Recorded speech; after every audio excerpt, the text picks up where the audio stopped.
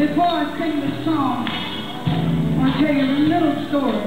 You know, it's about a young girl making love for the very first time. So if you be so kind and think back to your very first time. The brother said that's a long time ago. Wow, we didn't know that. Now, it seems that people really love the groove to this song. Therefore, you hear it in so many other songs. And I remember I was over in England, and I think my daughter was about 3 years old. And I promise you, I called home and just checked in on her. And she said, "Mommy, I heard your voice in a movie." I said, "Lord, my baby really listen to me. I gotta hurry up and get home." But sure enough, when I got back to America, I turned the radio on, and the first song I heard was, "I wanna set you up. I wanna set you up." Now, I was listening to the music and it sounded so familiar, so I turned it up a little bit. I said, "This sounds, man, it sounds so, like, you know, that deja vu moment, you know, like you heard it before." And then I heard a voice say, "I know you're not going to sing that song." I said, "Now, I realize I've been on tour, and I realize I've been gone a little while, but I know my own voice." So I turned up even a little louder. Charlie didn't get any better, because that's when I heard the bass come in and play a little something like this.